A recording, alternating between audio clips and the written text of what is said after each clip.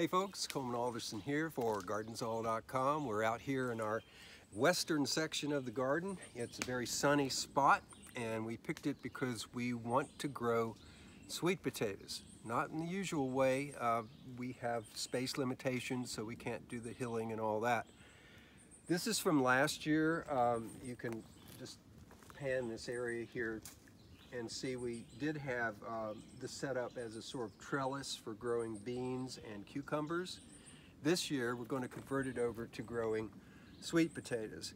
The cucumbers did really well here last year as well. So. That's right, they did. But it's time to switch. Now these are usually how sweet potatoes come from our local store. Sometimes you can see them individually placed in little pots at some of your big box stores. We get these from a local feed and seed, and they come in a huge bundle. I'm not going to plant nearly as many, but I've already shared some with a relative, and I'm looking for more takers on these. It's a variety known as Covington, which was developed here in North Carolina by NC State University. It's a very tough variety, of high producer, has a reddish, nice reddish skin to it, and by all accounts is very, very tasty. So what we're going to do is we're going and plant these, these are called slips, by the way. We're going to take about 4 slips and set them in the top of these bags, and I'll just show you the process. You can and this bag. Yeah, this bag is raised bed mix. Nothing particularly special about it. It is composty, so it's going to release nutrients rather slowly. Again, it's in a sunny location, and it's going to be well drained. But we have the top is right about here. We have this much. Sweet potatoes like to send out roots, and they'll grow more or less down in this area rather than up near the crown of the plant. So this is what we're planning on. We've heard this system works, and you know us, we're always up for an experiment. Now, it was commented by one of our associates here that these bags are not the prettiest things in the world.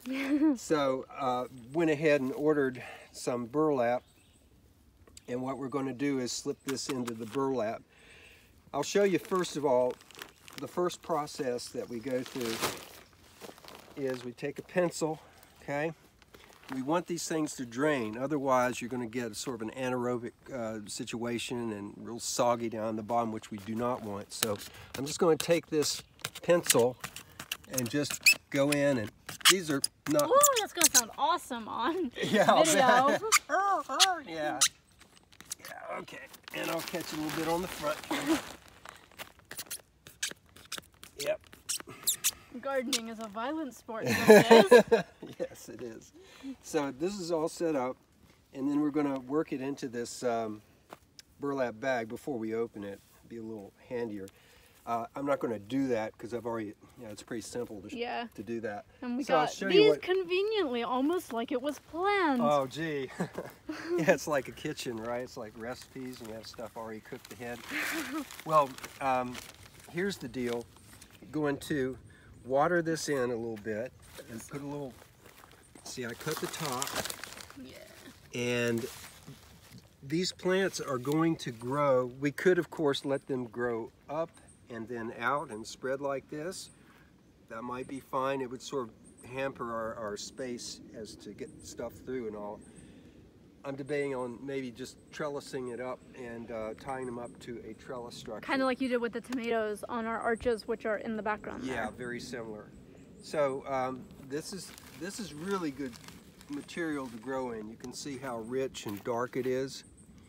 What I'm going to do is moisten it, and then we'll put a few plants in there just to show you how it's done. And it's always good to put this on a shower. And with the holes cut out in the bottom, you know it's going to drain down pretty well.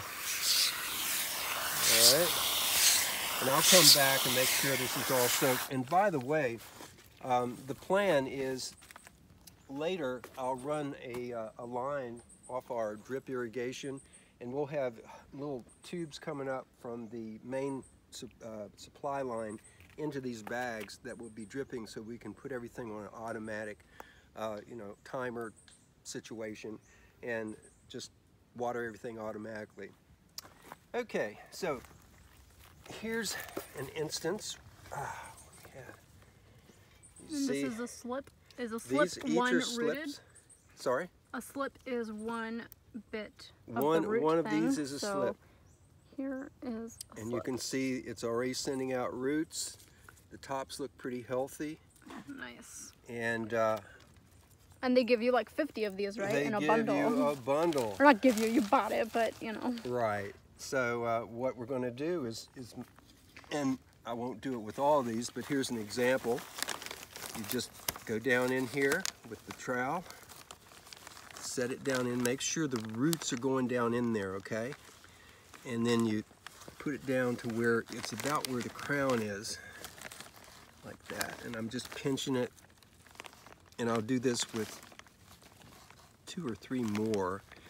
And It's really hard to see, but yeah, hopefully you get the... You all get the idea. And this, the leaves will be here on the top, obviously catching the sun and all that, and they'll grow up, and then we'll determine whether we're going to trellis them on up or just let them flow over. That's just going to be a judgment call later on. Awesome. So if you guys are doing anything similar, this is the first time we've ever tried this. If you've ever had any experience growing in bags of soil like this, or even burlap, we decided we'd use the plastic with the burlap wrap, mainly because you can see how porous this is. I was really concerned about the burlap drying out or getting too wet and becoming kind of soggy and then very fragile and tearing and stuff. So this, I think, is a good compromise. We'll see a little bit down the road. But please let us know if you've done anything like this. We'd love to hear from you. And you can hitch up with us up on Facebook or send us an email. It's gardensall.com. This is Coleman Alderson signing off. Thanks so much. Bye-bye.